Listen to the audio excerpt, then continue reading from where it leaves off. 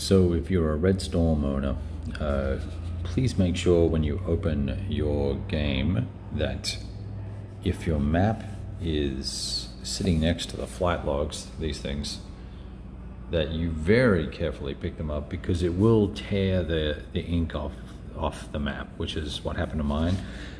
Mainly because I think the game was sitting in the sun or in a postal box all day. Got extremely hot here, and this glue on the edge of the pads becomes more malleable, and then if it sits next to the map or any other content in the box, it'll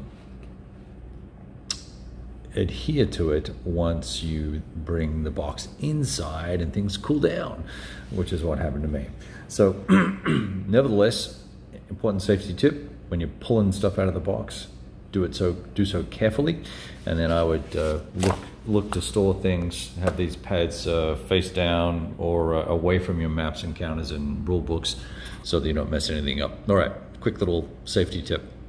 Ciao.